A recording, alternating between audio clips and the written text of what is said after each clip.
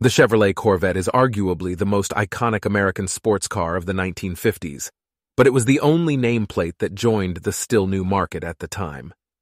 Nash Motors had introduced the Nash Healey in 1951, while Dodge dealer Robert Woodill launched the Wildfire in 1952.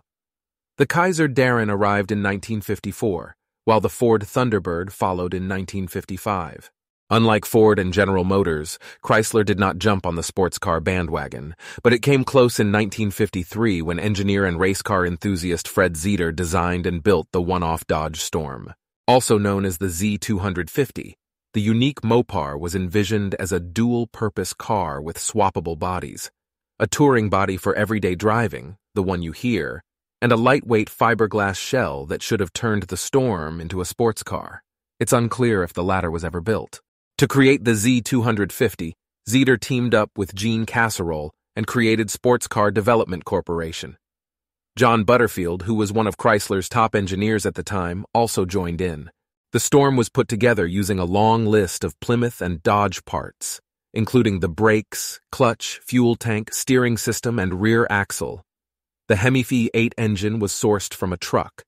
However, the space frame and the suspension were built by Butterfield in his basement, while the gearbox was developed by the Spicer division of Dana Corporation.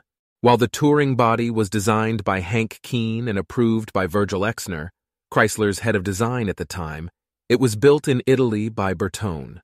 It took 9 months for the shop to complete the task, but the Storm became an instant sensation when Zeder brought it back to the U.S. and parked it in front of the Rockefeller Center in New York. So much so that the police had to come and ask him to move it. Fred then took the car to Chrysler's design headquarters, hoping that his uncle, who was the company's chief engineer at the time, would showcase it for a production run. The project was deemed too expensive to produce, and the Storm spent a couple of years in the factory's storage facility. Zeder managed to get the car back and drove it for around 16 years before loaning it to Northwood University. He recovered it in 1992 with a broken engine and replaced the original Hemi with a 1965 Dodge Vive 8. He continued to drive the car in California until it ended up on display at the Peterson Automotive Museum.